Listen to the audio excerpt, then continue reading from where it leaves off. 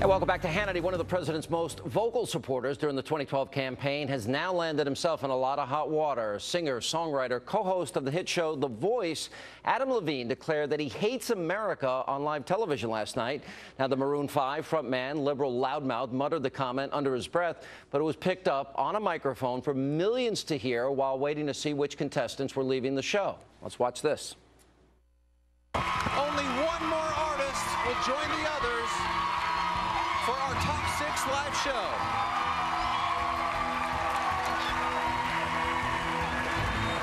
I hate this country.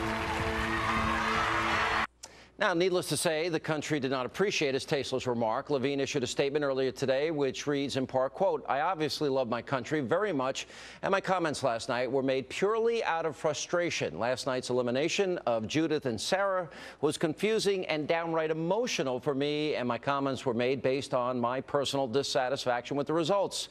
That still doesn't make the comments okay. Well, here with reaction, Fox News contributor Tamara and from Next Generation TV, Michelle Fields. Guys, good to see you. Nice to see you. You're going to defend it, right? I can be looking at you.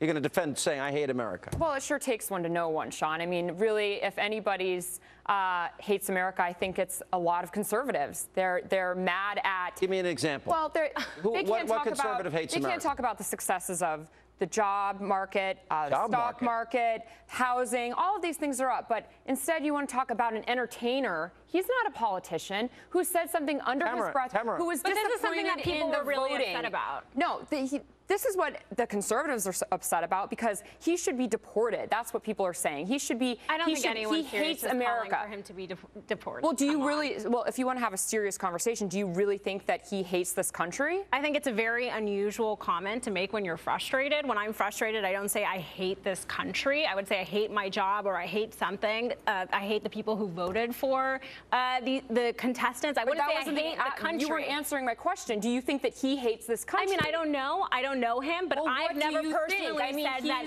He gets paid by making records and performing and doing all of these things for Americans. I think it was a really foolish remark. I think that there are tons of mothers and fathers who've lost their lives, sons and daughters fighting for this country. I think he ought to be proud of the country. I don't think he should have said, "I hate this country," especially because of the results of a reality show. I love how you. Okay, but why do conservatives, Sean, always bring up the war? You know, people have died. Of course, we're in a war every day. Because people are fighting for your rights. What about the First Amendment? People died because of the First Amendment. I understand. No one's taking away his rights. No one's taking away his rights. Your conservative friends didn't like Eminem. They wanted him completely banned from selling records because he doesn't like Let me educate you. I will challenge you, and I have $100 in my pocket if you can name one conservative that hates America because they have disagreements with Obama. That's what you said earlier. Name one. I don't think it's a hatred for this country. I think that it's a hatred for But you said that they hate it. Hang on. I got a $100 bill right here.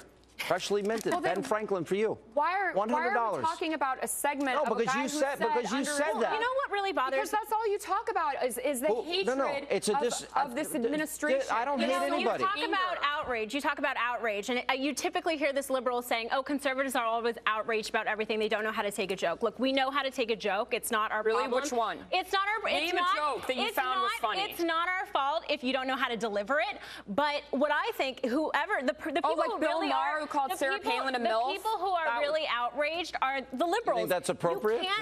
You think it's appropriate to call a mother that name? Everyone likes to be called that, right? Well, actually, you said that on Hannity's show one time we were together. You enjoy being called that. Okay, first of all, I'm not a mother. Second of all, you don't have to personally attack me for what I've said. Because you did say that. It's in front of millions of people, of course. And guess what? It's been talked about on other shows and other programs. You don't find that offensive to say that? No, I don't. I'd rather be a MILF than a fat loser woman walking down the street in her. Okay, why can't you be both? Why can't you be good looking? When someone says that you are a MILF, that's not a very respectful way to address a person.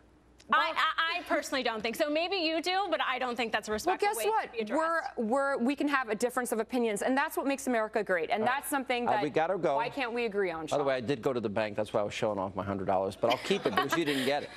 I had to go to the bank tonight. All right, good to see you both. Thank you. Appreciate it.